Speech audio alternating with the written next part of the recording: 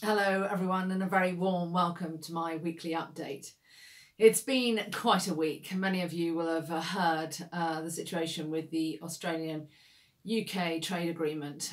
Very broad principles announced this week between Scott Morrison and our Prime Minister Boris Johnson. I've had meetings with Secretary of State Liz Truss, and the farming unions joined me from Scotland, Northern Ireland, and John Davis in Wales joined me for a meeting with Minister Greg Hands, who opened up the meeting by saying, well, this is a great deal for the UK. We're very excited about the opportunities.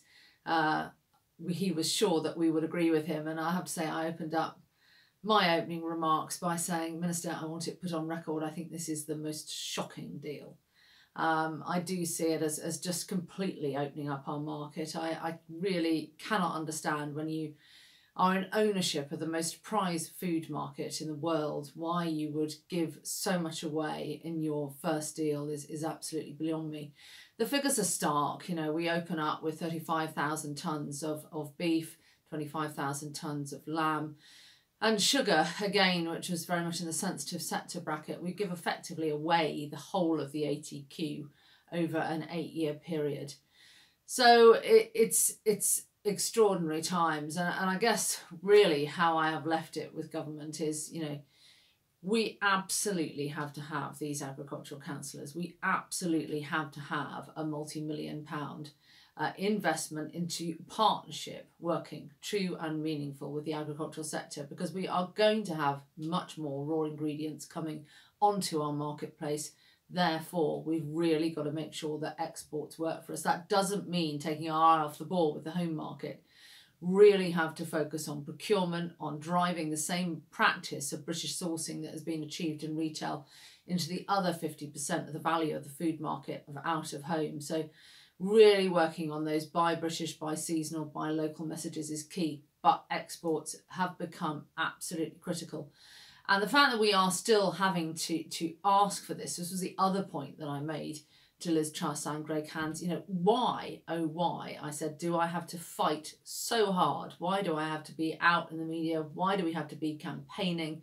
These things are just for the common good. You know, the Trade Agricultural Commission is hailed to be a great success. That will, of course, have oversight and scrutiny and write a report on the Australian trade deal.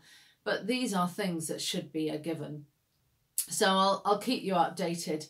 But trade is progressing at pace. So later on in the week, I met with Minister O'Connor from New Zealand, who was over here to kick off, again, discussions which are now in third round, hoping to conclude a trade deal with New Zealand and the UK in the autumn.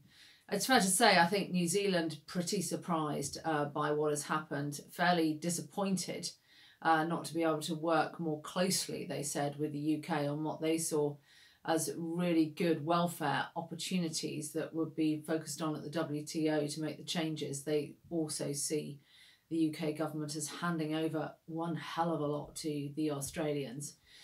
So it remains a very, very live issue. And of course, you know, there's Canada, Mexico, the US to come. And we have to resolve the situation with Europe, our closest trading partner. We have real difficult issues there that add cost. Exports are down and we need it resolved. It's in the economic interest of both sides that a pragmatic approach is found. And we did a live event, Nick von Westenholz and I. Some of you will have listened to it in the week, discussing the Australian trade deal and the impact, what it means for us. And I made the point on that live event, you know, the day job for you is just as important as it is for me. We've had a horrendous time with the situation with bovine TB being ever more politicised. Our team of staff in Stoneleigh and in the regions as focused on the nuts and bolts of our industry as they ever are. But I guess, you know, the defining message to get over to you is speaking with one voice. You know, the power of the NFU to be able to speak with one voice across all land areas, across all sectors, the coalition of farming organisations. I've got a call booked in again with the Jamie Oliver team, you know, to hold that coalition together of chefs, of consumers, of environmentalists and farmers is really important, because working with a majority government, you have to have that coalition voice, that united voice. It is really hard graft trying to shift them sometimes, especially when I know that as farmers we have the very solutions that they need. Anyway, I will pause there and just wish you well. Please, as ever, stay safe, look after yourselves, and I look forward to speaking to you again next week. Many thanks.